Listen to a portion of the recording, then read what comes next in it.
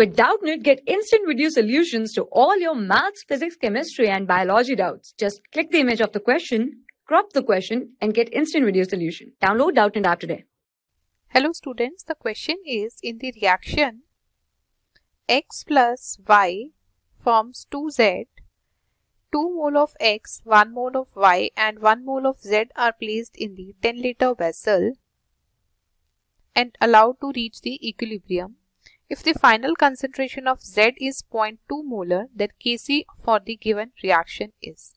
So in this question it is given the reaction between x and y, it forms 2Z. And initially 2 moles of x, 1 mole of y and 1 mole of z are placed in a 10 liter vessel, reaction vessel, and they are allowed to reach to equilibrium. If the final concentration of Z is 0.2 molar, we have to find out the equilibrium constant for the given reaction. So if we write the reaction first, that is x plus y, it forms 2z. Now at time t0, that is initially, the x is 2 moles taken, y 1 mole and z 1 mole. So its concentration will become 2 by 10, 1 by 10 and 1 by 10. Concentration is moles upon volume. Now it is given that it is allowed to reach to equilibrium. So let's say at T is equal to T equilibrium, when the reaction has attained the equilibrium, the X has A moles less, Y will have the same A moles less and Z will have plus 2A moles more. Now one thing is given that the final concentration of Z is 0.2 molar.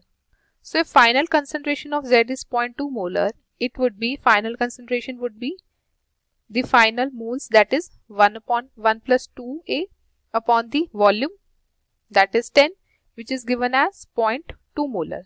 Now we can calculate the A value, that would be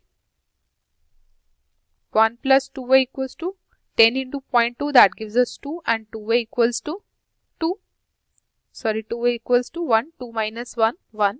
So A will be 1 by 2.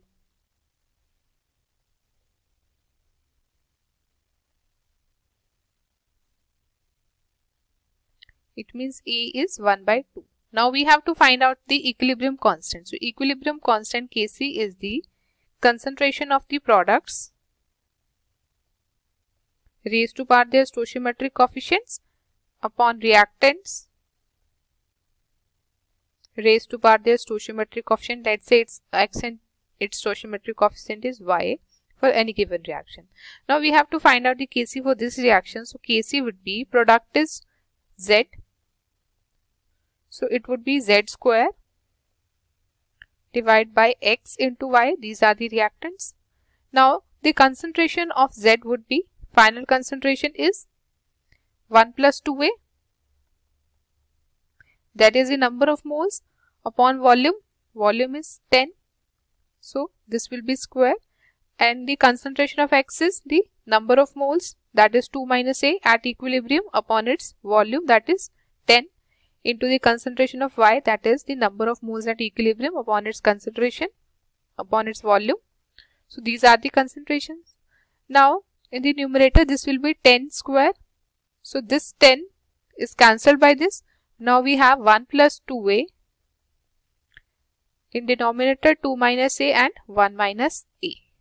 And we have calculated the value of A, that is how many moles they have been lost from X and Y and how many have been formed for Z. So that is 1 by 2. So we can put the value of A here. So that would be 1 plus 2 into 1 by 2 divided by 2 minus 1 by 2 and 1 minus 1 by 2. So this gives us 1 plus 1, that is, this is square.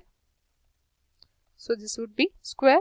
So this will give us 1 plus 1, that is 2. So in numerator it will be 2 square, and 2 minus 1 by 2, this is 3 by 2, and 1 minus 1 by 2, this is 1 by 2.